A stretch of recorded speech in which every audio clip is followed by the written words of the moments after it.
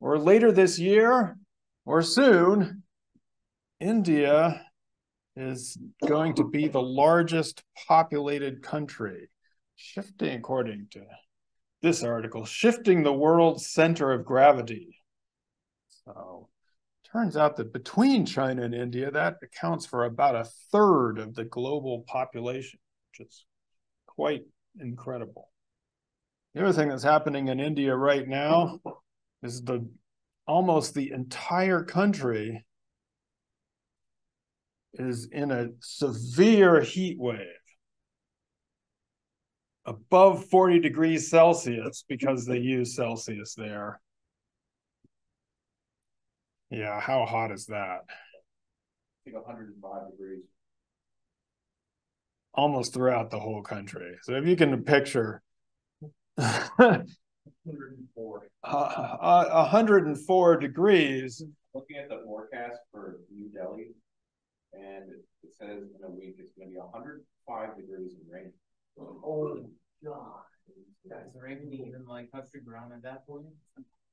I mean, we're talking about over 1 billion people, 1.4 billion people, almost all of them at the same time living through over 100-degree heat, which is pretty intense. I mean, it's not like it doesn't get hot there normally, but seems to be the hottest it has been in 100 years. So I don't know, it might just be worth keeping your eyes on these kinds of things and thinking about them as we're going along. Actually, I got that news from Radhika Govindrajan herself from Twitter, which I can't recommend Twitter to anyone anymore. It used to be I would recommend Twitter, but I can't really anymore. I haven't gotten off of it, but I can't really tell you to get on it. That sounds terrible. But I know, I was kind of amazed by this. I don't know how that happened exactly. It must be some sort of anthropological circle that I must have been, I don't know how. That was pretty good. Anyway, like I said, can't recommend it, but we're still on it, so it must be okay, right?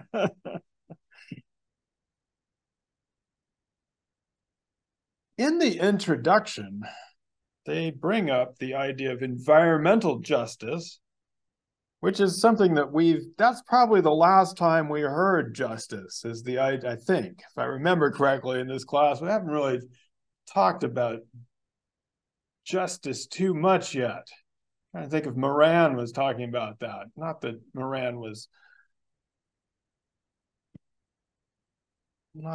didn't know about justice, but that probably wasn't part of his textbook that much. Here and there, he would say it. But the word justice definitely came up in Hernandez. And if you remember, she was talking about the father of environmental justice, Dr. Robert Bullard, who actually also comes up in the footnotes to the endnotes to the introduction. So this idea of environmental justice, we kind of know a little bit about that, right? In the sense of understanding how things get differentially dumped or differentially put into communities that are unable to, or the idea of ecological debt. Oh, primary person for ecological debt couldn't be here, but so this idea that people are owed things, or that there is a need for justice among human beings, is perhaps somewhat familiar to us. In this book, they go through what I thought was I think useful. You can keep going back to it. I always get weirded out when there's a glossary, but there it is. The glossary, species of justice, which you can go back and just get these little sentences about justice and their ideas. And you have environmental justice there and all kinds of things. This chapter, of course, is titled Spectral Justice, which we'll see in a second. Now, Well, let's see. Actually, let's pause there for a second. John, did you want to talk about these species of justice a little bit, or am I making that up? No, I was quite fascinated by how the term justice is not like a one-worded suit. One justice does not fit all to what is equivalent, and there was so many different terms of justice in there. Well, just skimming through it, I'm like, oh man, there's so many different. It all depends on what the injustice is, and then also the two terms of justice and injustice, two are both different depending on what is either they have or what they have lack. So it's mostly is what, and then mostly injustices are mostly what they have. It just depends. It's not always about what they don't have. Sometimes it's the obligation of something to give or something to take, and depending on what is quite fascinating. Yeah, I mean, I thought that was an interesting part from the introduction. And again, I did not make you read these because I just wanted to plunge into the story. But on page 2 of the introduction, it said, injustice, the lack of something, is often more tangible than justice, the supposed fullness or perfection of something, right? Which I think we kind of can recognize that. Like, we know when something is unjust, right? It feels like there's an injustice. But to make that into justice, like when we go out and try to demand justice for X, like, can you ever get there, right? That's kind of a problem. Right? We can recognize injustice. So anyway, this was interesting. In this case, in the case we are reading, our main character, Chachi, demands this word, right, Tyler? Yaya. What is that? It's like justice as substantive rather than procedural. Ooh, two big words here. Procedural justice and substantive justice. What's the difference? Substantive is more impact of it, I guess the significance of it has more correlation to the applied justice part of it, rather than just going through the laws and whatever people say. Rather than just going through the laws and whatever the laws say. I think that's, yeah. I mean, what it's really going to do, and you can look up both those terms in the glossary and read about them. But I mean, I think if we had let's give ourselves a real life example. We have plenty of things that are happening all over this place. Let us say that someone has shot somebody through the door of a house, and that person is taken through the law, and we don't know what the law is going to say. Maybe the law is going to say, I think they have some strange law in that place, which is like the law of the castle or something, which is you can do whatever you want in your own house or something like that. Now, hopefully this law will not apply, but you can imagine a situation in which a person goes to court and they say, well, the law says this and the jury says that, and you've gone through the procedure and they're like, oh, well, okay, nothing happened, but that's the law. And that would be called procedural justice. Would anybody be happy? Well, some people would be happy, but would you really be happy if that happened? No, nobody's going to be happy. We want substantive justice. We want something to happen. We don't just want the law to be followed. The law sometimes is terrible. Anyway, procedural justice versus substantive justice. It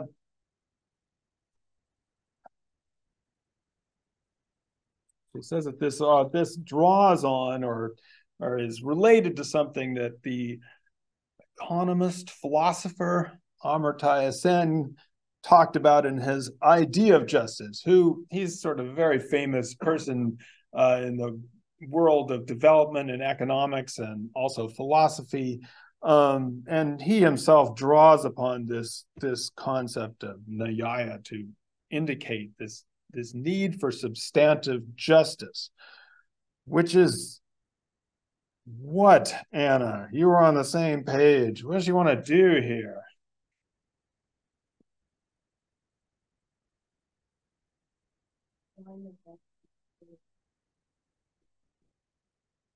Yeah. She needs to make those connections. You used the word, or she did, the word repair.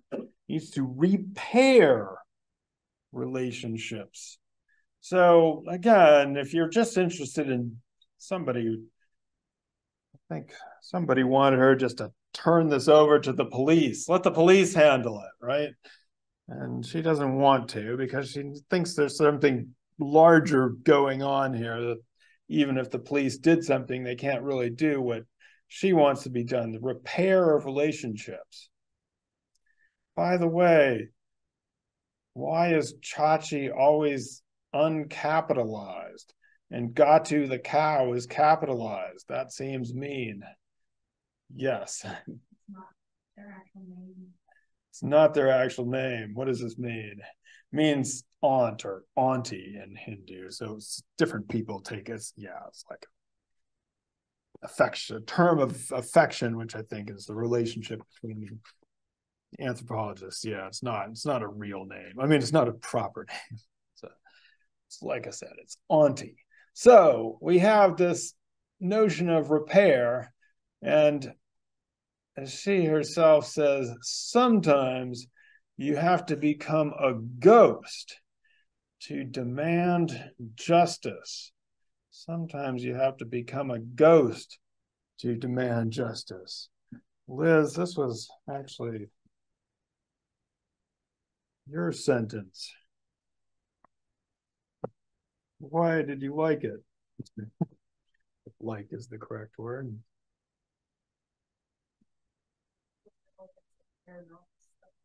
Oh, yes, some people like this more than other people. The ghost. Sometimes you have to become a ghost to demand justice. Do I like ghosts? I do not like ghosts, but I can understand the idea that in some ways justice is most demanded of us from people beyond. I mean, dying is sort of the old, that's where justice comes to the fore. But yes, this is kind of, there you go, becoming a ghost to demand justice. Yes, this chapter is called Spectral Justice. Cass, what is this spectral justice? You said spectral justice is like specifically in the context of like ghosts and spirits, but she said justice is spectral and that it can never, it's like impossible to achieve. Justice is spectral when it is haunted by the impossibility of its realization. Haunted by the impossibility of its realization. So it doesn't necessarily have to be a ghost per se, but that, it can't be brought into light. In this bit, oh, by the way, one of the things I kind of like about this book is that everything happens in the notes. They don't have all these parentheses in there with the authors like Moran did, and you're reading along and then you just run into 10 parenthesis authors. And I mean, that's a nice system and we use it. I use it here and I make you guys do it. But in this book, they're using these endnotes, which means then you have to look at a number and then you have to jump back to the back and see, not to the back, just to the end of the chapter and see what happens. But it makes the text flow nicely. In this case, in the idea of spectral justice, she's actually drawing on an interesting source, or she cites in the endnotes I hadn't heard about in a while. Jacques Derrida in a book called Spectres of Marx. Jacques Derrida, boy, this name will ring a bell to anybody? Yeah, you'd have to be pretty deep in your French philosophy deconstruction. He's kind of out of favor these days. When I went to college, Jacques Derrida came, and it was a big deal. Somebody went and got their T-shirt signed by Jacques Derrida, but nobody could understand what he was saying. Partly because he's French, partly because he's using these huge words and dealing. I mean, he's almost the inventor of something we call deconstruction. Although today the word deconstruction is thrown around, it just means Most people just mean you're taking something apart. He meant a very specific kind of literary philosophical thing. He was not associated with Marx at all. Marx is, we know about Karl Marx. Marx is seen as that revolutionary, throw down the system, communism kind of guy, right?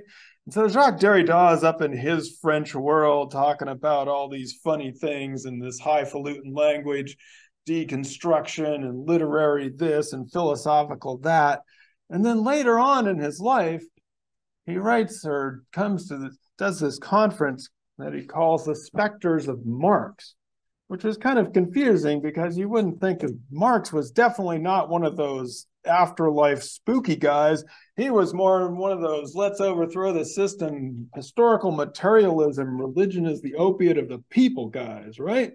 You all know that from Marx. Anyway, I dug out my copy of Specters of Marx for this one because Derrida makes the amazing observation. Well, first he said, I reread the manifesto of the Communist Party. I confess it to my shame, I had not done so for decades.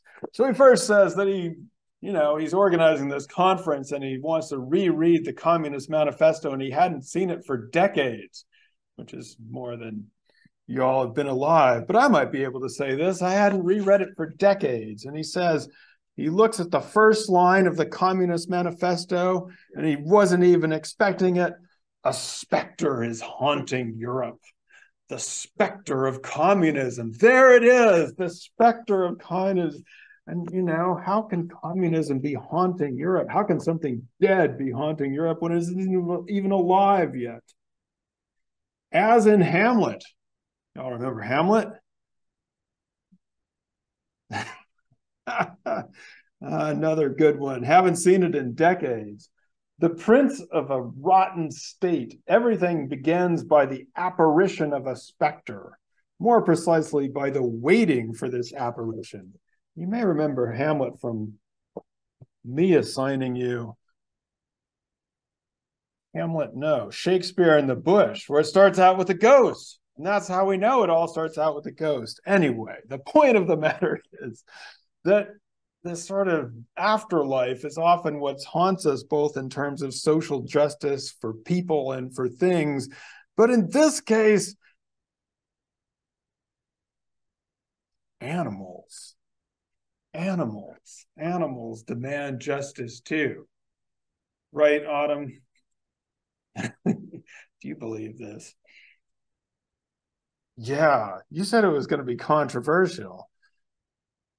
A lot of people think that they're not.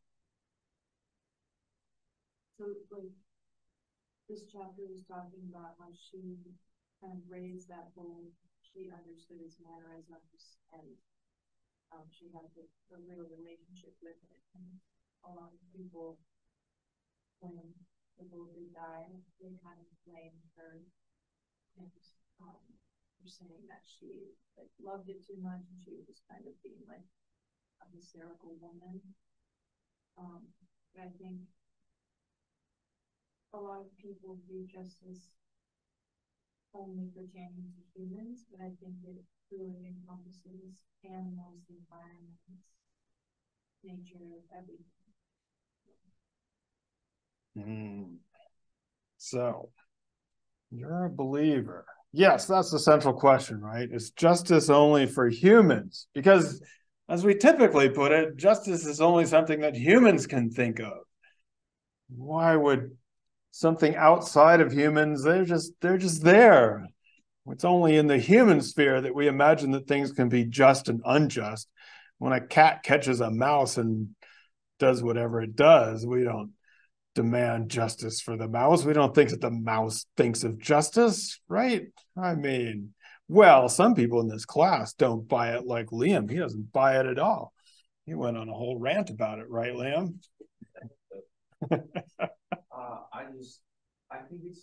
I think justice is the wrong word. That's my real argument. I think justice is just the wrong word.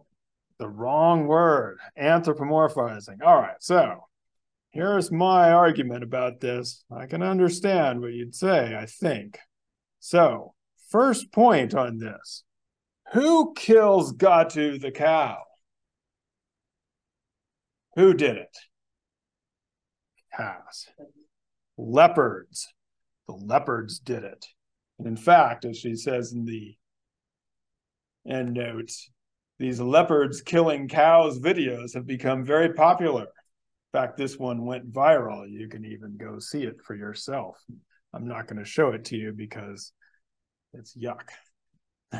But if you want to see leopards killing cows, you can see them. They're being passed around in India itself. This is not just a thing that we do. This is a thing that other people do too. They pass around videos on WhatsApp and those kinds of things because everybody else in the world uses WhatsApp. You know that, right? Okay. So the leopard is the one that kills the cow. Now, the reason I think this is important is that we have to remember the cow, when Chachi says that the cow is demanding justice, she is not saying that the cow is trying to get its killers. She is not out there hunting down leopards. Nobody says anything about the leopards, right? I mean, usually when one human hurts another, we go try to get justice on the human. We're not talking about getting the leopards here, okay? Leopards can be leopards. Nobody's worried about the leopards. We're worried about justice among the humans. By the way, why is she upset by this? The leopards are just being leopards. What was supposed to happen? Yeah, Tori. The bull was supposed to be taken care of by the family. Yeah, they were supposed to take care of the bull. In fact, she had even paid these people to come take the bull away, which seems kind of mean that you have to pay somebody to take something off your hands. That's kind of harsh, right? And she'd done that, and yet here was it, getting killed by a leopard instead of getting taken care of. So the justice she's demanding is about this whole situation. It's not with the leopards, right? So if it were just from the animal's perspective, like, no, this is not about that. This is about something going on. The other thing I'm going to say is these are not, I mean, the leopards obviously are not under human control. But in terms of what kind of cows we're dealing with very domesticated animals. Why are there so many cows in this place? What are all the cows doing? There's another book that you might be interested in. She cites in the footnotes by Catherine Gillespie, The Cow with Ear Tag number 1389, which is sort of about the journey of cows from farm to plate, you might say. Yeah. It's say in India the cows are like deified, so it's like I don't want to say like good luck, but it's like they're like sigils. Yeah, I mean, we'll talk about the relationship of cows and deification in a bit, but I'm just kind of thinking about I mean, it's one thing to have cows be deities, but there's more cows here than there were before. There's a lot more cows. Yeah, Cass. They not only had a dairy-based economy, there was a whole huge government program of artificial insemination, and they were trying to promote these cows. And so all of a sudden, these women have to take care of more and more cows than before, and this huge amount of work. And now they've got to take care of this bull, which is a problem.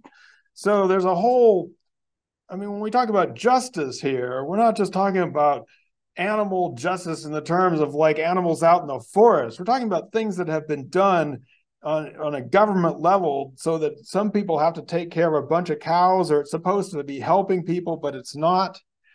And it's also a political issue because with the rise of Hindu, what's called Hindu nationalism, or what she calls Hindu supremacism. So India is approximately 80% Hindu, but the Constitution allows for freedom of religion and you know, you're supposed to treat people equally. Probably the main minority religion in Hindu are the Muslims, and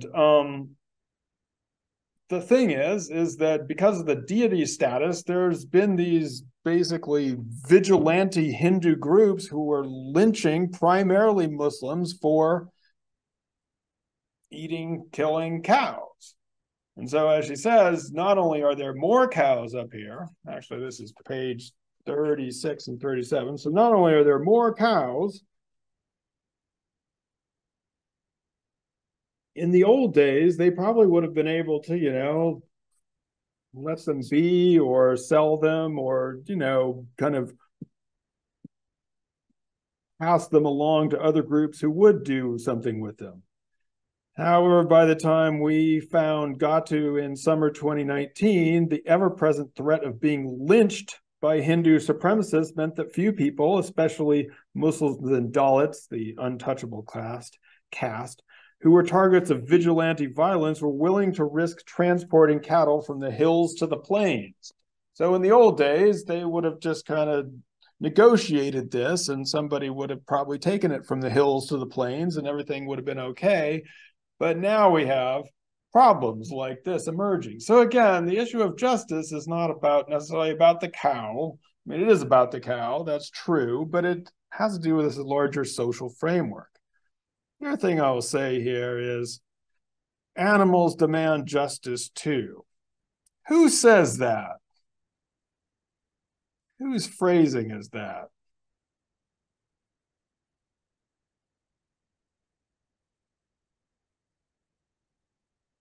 This is on page 43. The person who says this, they're actually in line to talk to a guru. And they're in line behind this elderly grandmother and elderly grandfather. When Chachi tells them this story, they're like, yeah, I know that. That happened to me. And so the actual person who says this, is this elderly grandfather, not the grandfather of Chachi, just our author describes him as a grandfather because because he's there for his grandson who's getting in trouble with like gangs and alcohol and stuff. So he's there to try and figure this out. Now, if you are an anthropologist and an elderly grandfather tells you that animals demand justice too, what do you say back?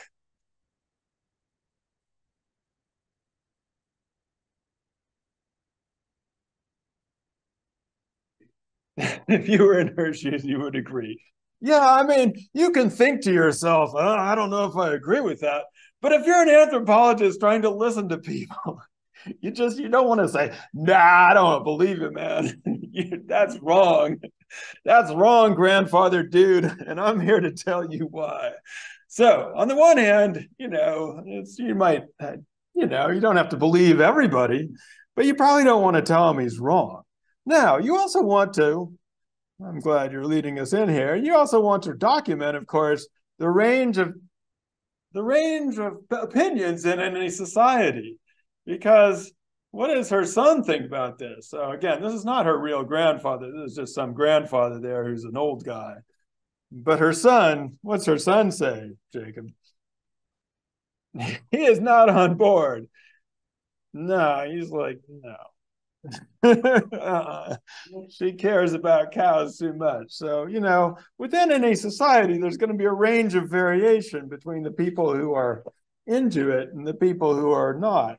And so, as an anthropologist, you don't believe everybody, but you do try to record the opinions of everybody. Actually, I looked up Pushkar, her son. Here on page 42, it says, meh. You may remember at the beginning, he says, when she finds that animal, we're dead. Yeah, I think he's thinking already that this is going to mess up his life and his mom is going to be taking him around on all these things. And sure enough, she does. And then he has to drive her all the way to this guru.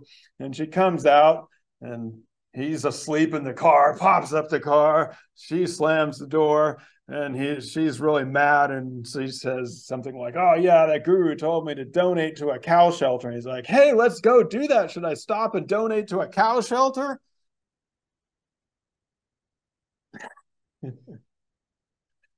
And by the way, I'm saying this because if any of you have a parental relationship with your parents, this is not a good way to behave because she's like, he's not taking this seriously, that stupid son of mine. Anyway. There's some internal disagreement here. One of the areas of internal disagreement has to do with something big words here that Govindrajan talks about as ontological categories. Ontological categories. Ontological. Liz, what are ontological categories?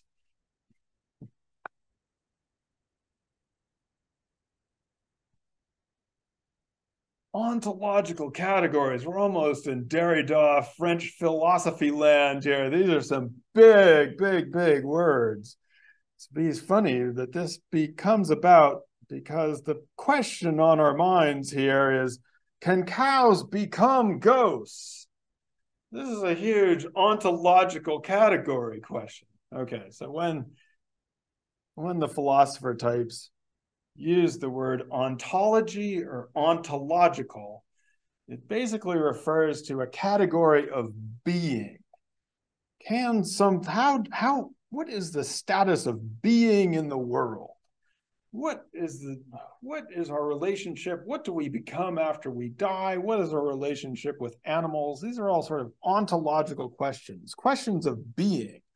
And here the question for Chachi is, can a cow, after it is no longer a cow, become a ghost? What does the guru tell her about that, by the way? There's a guru in India, and she's gone to consult. And she goes in and says, I saw the cow come back as a ghost. Guru says, yeah.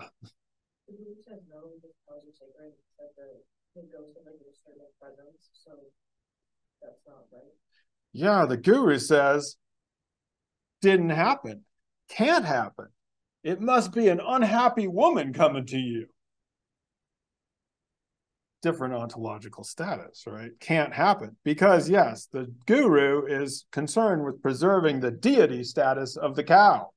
As we've learned, cows are sacred in Hindu ideology, right? And so the guru says it can't be. The cow cannot turn into a ghost, and what you should do is go donate to a cow shelter instead, and everything will be fine.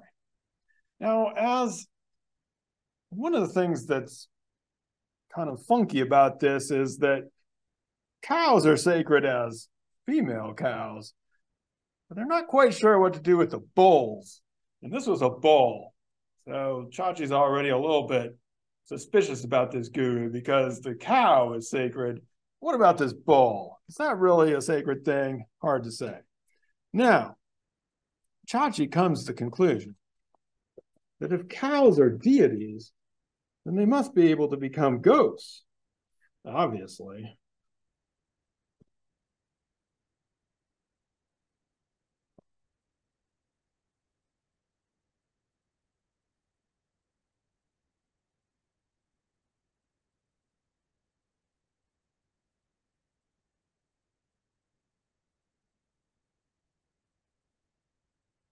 Ah, yes.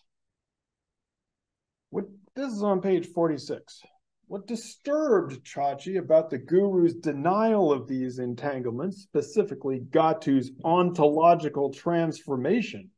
There you go, an ontological transformation from cow to ghost, from bull to ghost, was that it foreclosed the very possibility that Gatu was seeking spectral justice. So she's mad because if cows can't become ghost, if you can't go from bull to ghost, then you can't have justice. She can't have what she wants. Blah, blah, blah, blah. Now, you have to remember that spectral justice is very central to this thing, and so the guru's disbelief makes her mad. And then she says this, perhaps this didn't happen as much earlier, she mused. Perhaps that's why the guru didn't believe me. But then again, nobody abandoned their cows earlier. As the times keep changing, the ghosts keep changing. So, Chachi's trying to navigate this landscape in which they have all these cows around. She says in the old days, people didn't have to abandon their cows. Now they are. Times are changing. The ghosts are changing. And so she suspects that this is a true issue. Ontological categories. As long as we're talking philosophy, we might as well go with the other word that is often used around ontological, which is epistemological. So if you have an ontological issue, you have an issue of being, a category of being, transforming from one thing into another, or how we relate to each other, what the world is made of. An epistemological issue is an issue of knowledge, how we know what the world is like, how we can connect our observations to reality and make statements about reality is an issue that the philosophers call epistemological. Now, the best example of an epistemological issue here is actually on page 46 still. So she goes to the guru and is not satisfied with the guru's ontological dismissal of this idea that she has. But when she goes to her buddies, they're mediums, and they're kind of suspicious too. Well, I don't know if they're suspicious. They don't want to say that she's lying, but they do think that she might not be interpreting the world correctly. What do they think happened to her? If you came to me and say that a red-eyed bull hit you in the middle of the night with its hot breath and tail, Crazy. Well, they don't want to say that. That would be too much. Now you remember, they know that the people, but if my kid told me this, no, what do they think, Cass? Having a nightmare, right? Are you sure it's not a nightmare, they say. And they want to be nice to her because, these are friends. They're not like the guru. They're not being paid to do this. The guru was just being dismissive because they deal with these things and they say, hey, maybe you had a nightmare.